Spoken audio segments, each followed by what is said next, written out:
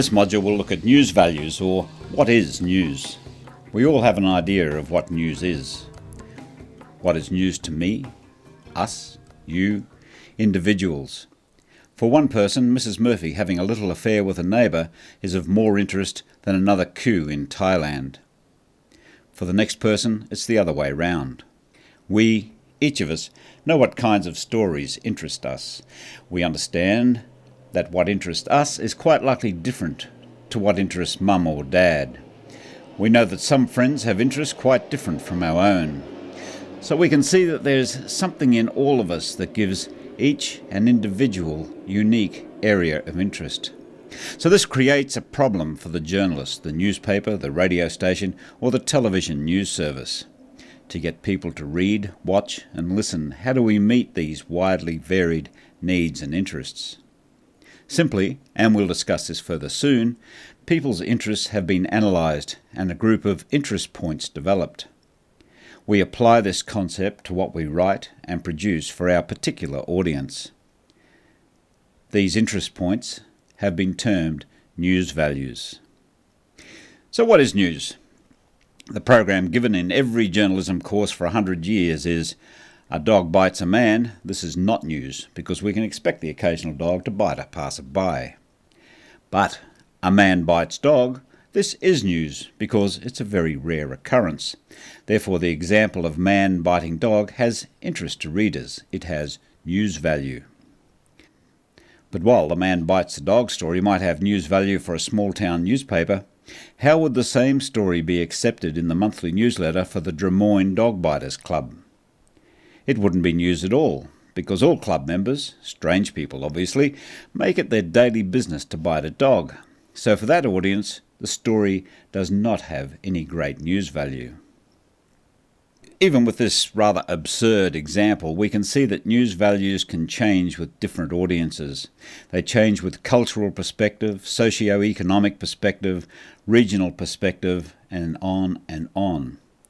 So for a story to have interest to a particular audience, it must have news value for that audience. From this discussion, we can see that news values are hard to define. As we've seen, they change from person to person. So as a journalist, publisher or broadcaster, how do we know how to pitch a story at our audience of readers, listeners or viewers?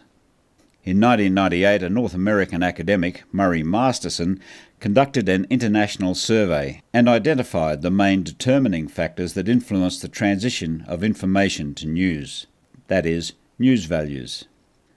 So Masterson's news values are consequence, and we'll talk more about these in a moment, proximity, conflict, human interest, novelty, and prominence. These news values have been rehashed and reinterpreted by many authors over time, but pretty much hold true. One additional news value often added to the list is timeliness, important today in mainstream media because of the speed of news events unfolding. Now remember that these factors vary with a particular audience. So let's look briefly at Masterson's news values. First of all, consequence. The fact that an earthquake has just occurred in our hometown obviously has immediate consequence. A change in government might mean a change in social services. Consequence. An outbreak of an exotic disease in our region. Consequence. So news values under consequence are the ones that have an immediate impact on our lives, lifestyle, health, and so forth. The second news value is proximity. The closer a story to where we live or work increases its news value. A bus crash in Bangladesh killing 12 people, rightly or wrongly, barely moves the news value meter in Australasia.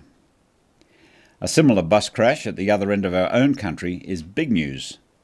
The same bus crash outside our home city is all-encompassing news, with hourly or more frequent reports and updates, analysis, a continual barrage of expert opinion, updates from hospital wards, and death knocks with grieving family.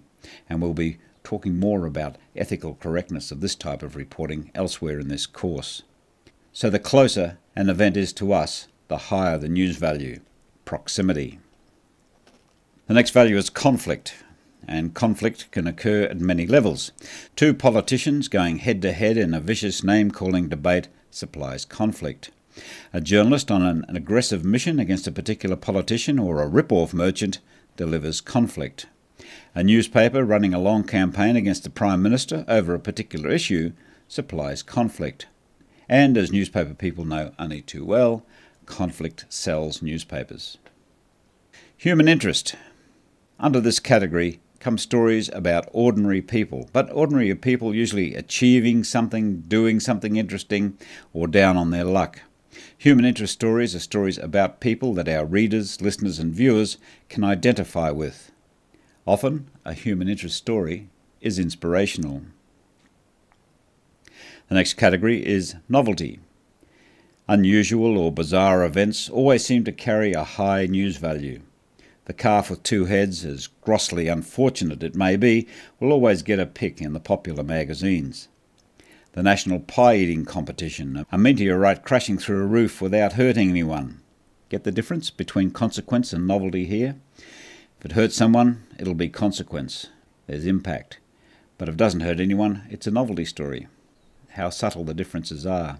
Any unusual happening will make a novelty story.